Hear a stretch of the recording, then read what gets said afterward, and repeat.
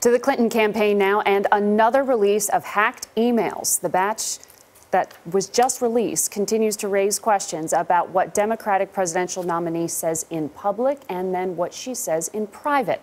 Nancy Cordes takes a look. America is better than this. In Seattle, Clinton said Trump has become an international embarrassment. I take no satisfaction in seeing what Trump does and says, because it hurts me and it hurts our country.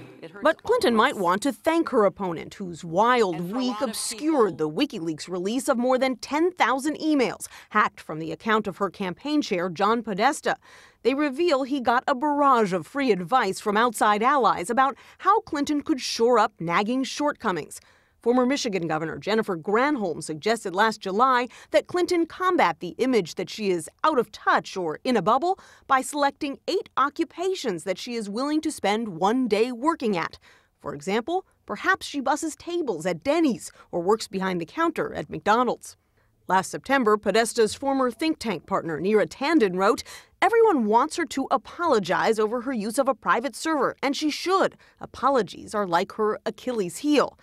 In January, Democratic strategist Steve Hildebrand advised she needs to find an emotional connection. She also needs to be bold and not be politically calculating.